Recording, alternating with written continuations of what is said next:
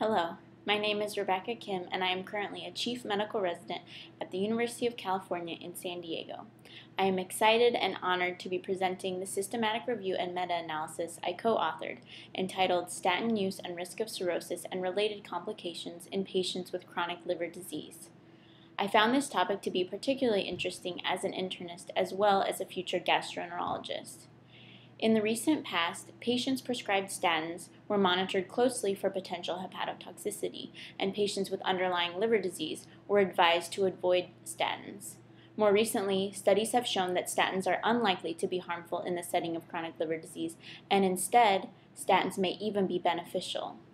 A prior systematic review from our group demonstrated that statin use may be associated with 41% lower risk of hepatocellular carcinoma.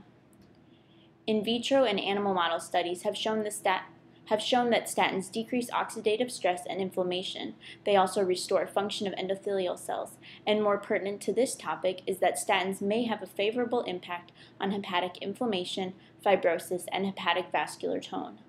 To gain a better understanding of the potential effects of statins on patients with chronic liver disease and related complications, and critically appraise quality of the evidence, our group conducted this systematic review. Through a systematic literature search up to March 2017, we identified 13 studies that were conducted in adults with chronic liver diseases, which could be due to any cause, with a baseline degree of chronic liver disease reported.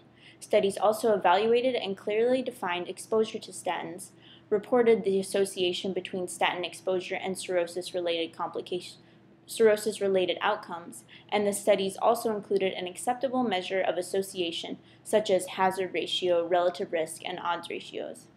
The outcomes we were specifically looking for included progression of fibrosis or the development of cirrhosis in patients with baseline non-cirrhotic liver disease, also development of decompensated cirrhosis in those with compensated cirrhosis at baseline. We also looked at all-cause mortality in patients with any degree of chronic liver disease, and lastly, a subset of patients with compensated cirrhosis and progression of portal hypertension or variceal bleeding. We excluded case control and cross-sectional studies.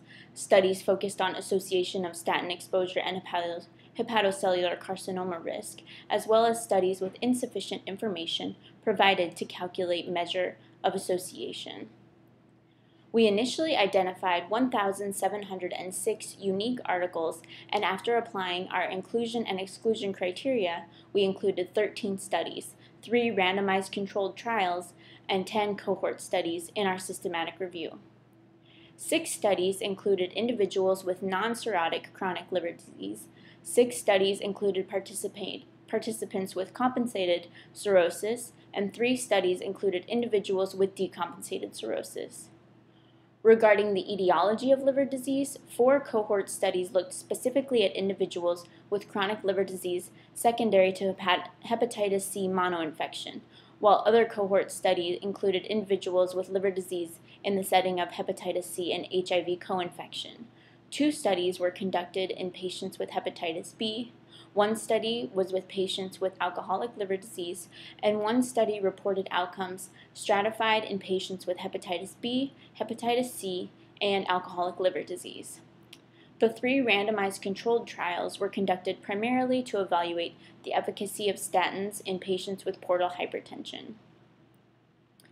In the 13 studies, a total of 121,580 patients were included, 46% of which were exposed to statins. The individuals with statin exposure were more likely to have metabolic syndrome and diabetes, as well as exposure to metformin, aspirin, and ACE inhibitors. The full details of the studies and the characteristics of the patients are included in our manuscript. 5 studies reported risk of development of cirrhosis, or progression of fibrosis, in patients with baseline non-cirrhotic chronic liver disease. On random effects meta-analysis, risk development of cirrhosis or fibrosis progression was 58% lower in patients exposed to statins, however with considerable heterogeneity and low-quality evidence. 4 studies reported on risk of progression to decompensated cirrhosis from compensated cirrhosis or non-cirrhotic liver disease. Statin use was associated with a 46% lower risk of progression with minimal heterogeneity. 6 studies reported on risk of mortality in patients with chronic liver disease, including cirrhotic and non-cirrhotic disease. On meta-analysis, statin use was associated with a 39% lower risk of mortality with considerable heterogeneity. When restricting analysis to only cirrhotic patients, a similar protective association was observed with minimal heterogeneity, and confidence of these estimates was moderate. 4 studies reported on the risk of rebleeding or clinically significant improvement in portal hypertension in patients with baseline cirrhosis. On meta-analysis of the 3 randomized controlled trials, statin use was associated with a 27% lower risk of rebleeding with minimal heterogeneity. The results of our systematic review and meta-analysis suggest that statins may potentially improve patient-relevant outcomes in patients with chronic liver disease and improve survival without significant additional costs. Large, pragmatic, randomized controlled trials in patients with compensated cirrhosis are required to confirm these observations. Thanks so much for watching.